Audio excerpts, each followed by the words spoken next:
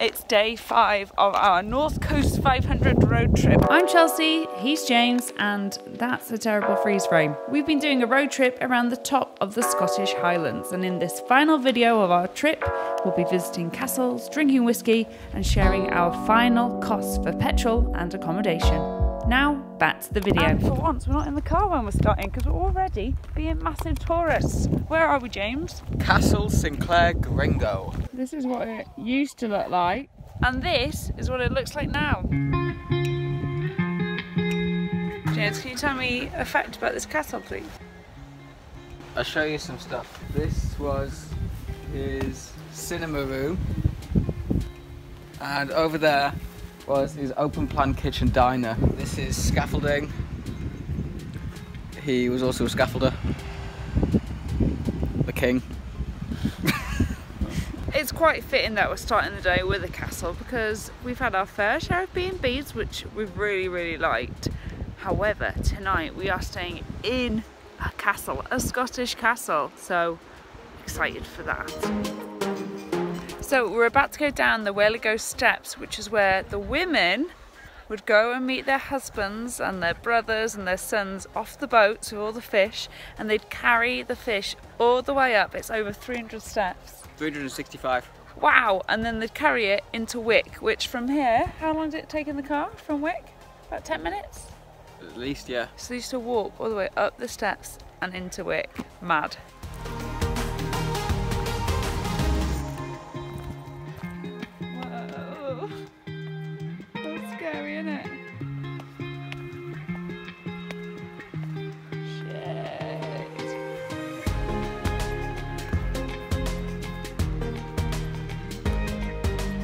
So it'd be here where they'd collect the fish. So they'd be like, right, lob us some halibut.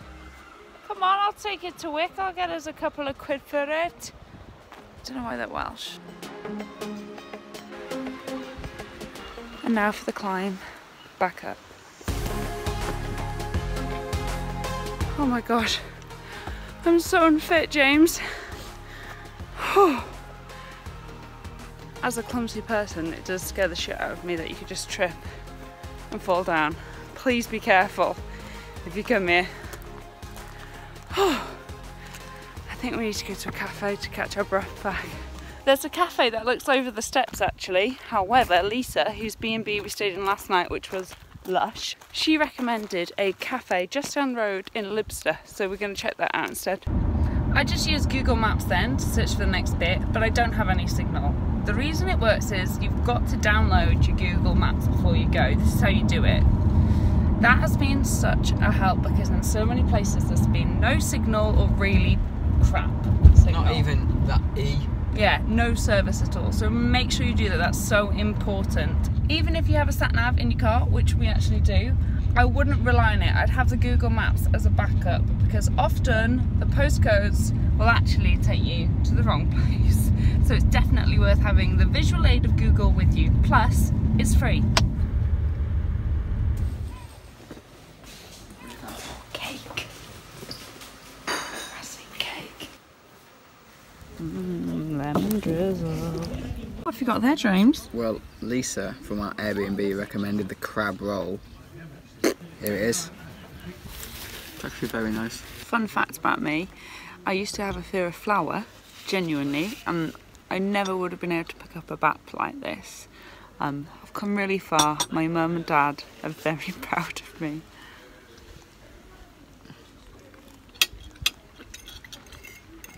Oh, it's lovely. That's a lovely back. I'm glad she recommended this. We would have no way found it.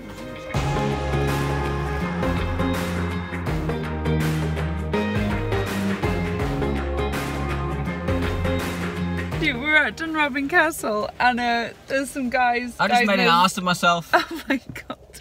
They guide you into the car park and she just put down his window and was like, alright lads, is this also where the hotel is? No.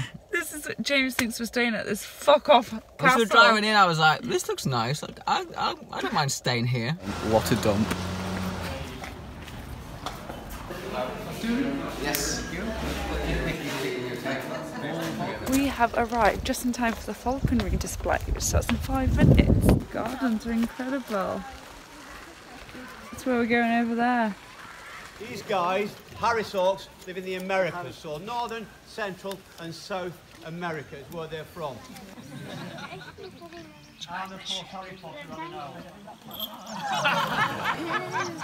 What are you laughing at? Goshawk. This one here looks like Gemma Collins. No, Goshawk is actually my friend's last name. I'm claustrophobic, Darren!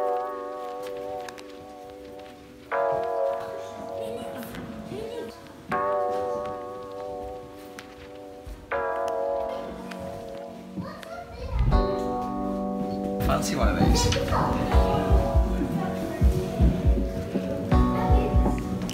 We had seen an elephant head. Yeah. Just on the wall. How many nails are holding that up? Pretty heavy.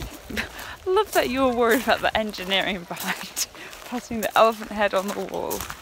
But yeah, I suppose you can learn a lot about them. That's what they used to say, wasn't it?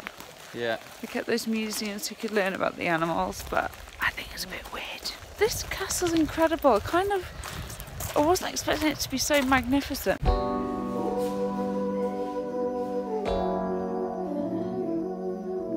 James, this is genuinely where you thought you were staying tonight. Yeah. I really enjoyed that. We spent an hour and a half here. We don't spend that long anywhere educational. And we didn't even stop for a drink. That was an hour and a half of learning. Feeling a bit peckish after our castle adventure, but don't worry, we've still got half a leftover sandwich from yesterday. I feel like a bottle. I forgot how bloody big it is. Where we're staying. Whilst James is just parking, I'll explain why we decided to stay in a castle for last night. Because we wanted to have something a little fancy to end the trip on. This costs £135 for the night. It includes breakfast, but it is quite pricey. We could have done it for cheaper, but for us to include this plus our previous B&Bs and Airbnbs, it's come in at just over £250 per person. It's about £251, which I think is pretty decent for 6 nights accommodation. So we decided to go all out on the last one. I think we deserve it, don't we, James? Yeah. All that really difficult driving James has had to do. I've done nothing. Let's check in. We've just been brought into the room. Look how lovely it is. We're in the old part of the castle and there's a lovely view. That's our room there. Cute terrace. Beer garden. I think what's going to be interesting is how we find this in terms of value, because this is £135 for the night including breakfast. However, we've been spending like £70–80 and getting a really nice place to stay and an incredible breakfast. The difference being we're not going to be sat in someone's lounge, you know, or feeling like we're encroaching on someone's personal space, so I guess you pay a bit extra for that.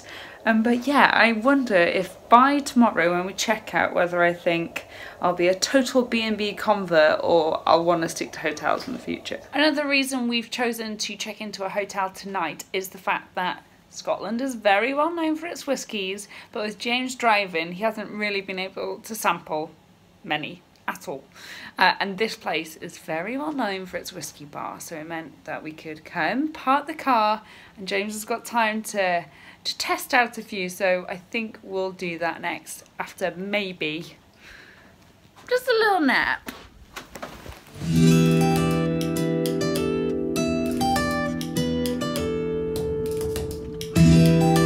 Are you bored of the beach yet?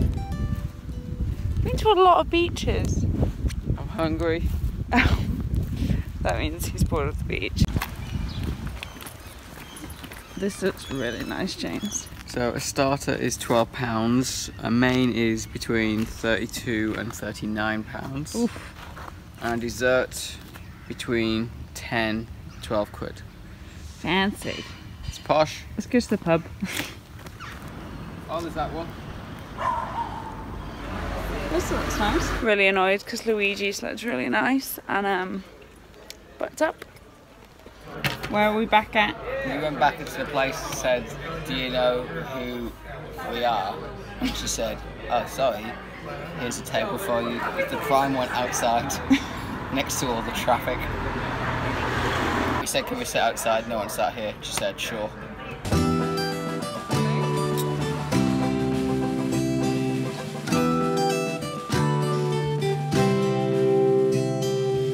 feel like places like that place there and the fancy place we walked past before just show that there's some money here. Slash, they've got the golf course. Feels like there's a lot of golfers in the area. A lot of the people in there were American golfers. Yeah, they were actually. Yeah, apart from us, we stuck out like a sore thumb, and that's why they put us outside. We're gonna now finally go back to the hotel, James, and try some whiskies. It's called Exotic Cargo. Got sherry influence, but it's Right, hun. 50%. Needs an ice. He was like, you might need some water in that. I do. Good morning. The last you saw of us, James was necking the whiskies. How did that go, James? Well, I did not get wasted. I only What a shocker! We had a bottle of wine Yeah. and a couple of whiskers. Yeah. So, can you believe it? We didn't get wasted. Not a super wild night. Well done us. But we cut off because there wasn't much going on, and we are now back on the road. I thought we'd check in about the hotel because at £135 it was almost 3 times the price of the previous Airbnb that we stayed in. So, was it worth it? What do you think? Well, we stayed in a castle, which is kind of cool. Really cool. And we had a nana nap, which we wouldn't have felt comfortable doing in someone's house. When Yeah, that's true. We did. Around 4 o'clock we had a bit of a sleep, which was lush. Yeah. But apart from that, it was nice, but yeah, you could have done the same in a B&B, I guess. To be honest, I think because it's a road trip, you are getting out there and you're doing so much that you don't really need to be based at a hotel. The breakfast was alright, actually the selection was good. Although we did have some nice food yesterday. Yeah, I mean, we got to stay in Dornoch, which was nice, and a cute little pretty village. But yeah, just keep it in mind. Personally, I think stick with B&Bs. Right, where to next?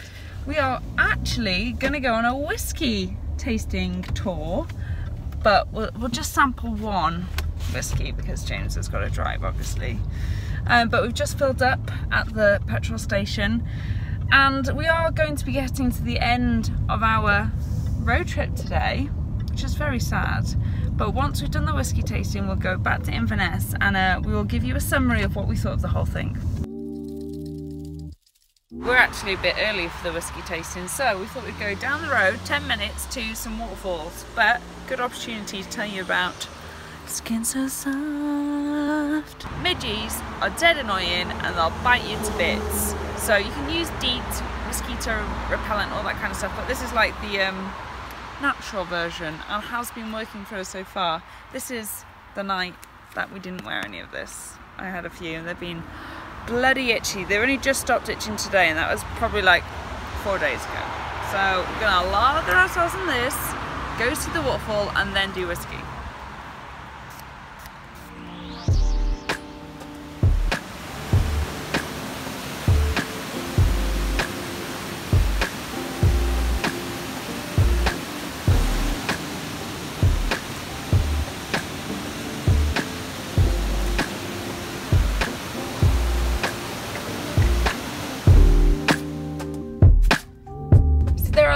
Distilleries that you can visit, and a lot of them have these hour tours that cost between £5 and £10. We've chosen to come to Glenord Distillery. We only rang up yesterday and called and said, do you have a space, and they had loads, so that was good.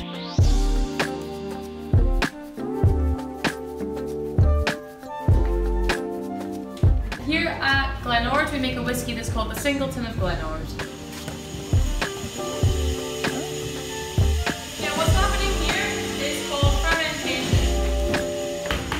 How big they are. They go all the way down. Because there's been a drought in Scotland, the machines aren't on, which means we can actually film and take photos in here. Normally you can't because of the spark. It could start an explosion. What did you just do? Just took a photo when I wasn't supposed to. What could have happened?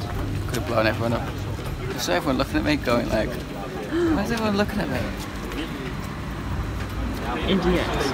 There are no rules for drinking whiskey, just enjoy. So this is the end of the tour, guys. I hope you enjoyed it. If you did, please go on TripAdvisor. My name's Hazel. Look where we are, Inverness at That's the the castle. castle. Yeah, we are back kind of where we started, and that is the end of the North Coast 500 trip for us. How did you find it? I loved it. Yeah, it's been really, really good. I like driving. Yeah, I like sitting and being a passenger. Oh, it's bright. I might pop these on. You may have seen from our videos that we've been in a very nice car. We've got a beautiful car for the entire trip. However, it does mean that it was a bigger engine, 2.5 litres, wasn't it? Yeah. So it meant that our petrol consumption was higher. So to take us through those numbers, James, go on. Well, I reckon we spent about £140 on petrol across the whole trip, but we've done some extra journeys as well, not just the 500. I think we've done a few more miles than just the mere 500. So just the 500 would have probably been about £100 in petrol. And what about if it was like a 1.2 litre engine? Yeah, because the car that we were driving was quite powerful, but if you're in a smaller engine car, it'd probably be around £65–70 for the entire 500-mile trip. We absolutely loved it, and it was so nice to finally go on holiday in the UK and put some of our tourist money back into our own economy. Scotch economy. Scotch economy. We're more than happy to put it in there. I think it's a great option if you are looking for a cheap holiday that's full of things you can do for free. It's really good for that, isn't it? But that's it. That's everything from our trip across the north coast of Scotland. Thank you so much for watching the videos. If you haven't seen other ones, you can go back and watch them now. But yeah, please hit subscribe. It makes me very happy. Like, thumbs up, leave me a comment. Would you like to do it yourself? But that's it for now until our next trip. Where do you fancy, James? Next trip? To drive back to London. I mean, We've got to do that anyway yeah, now, haven't we? Easily pleased. All right, see you soon.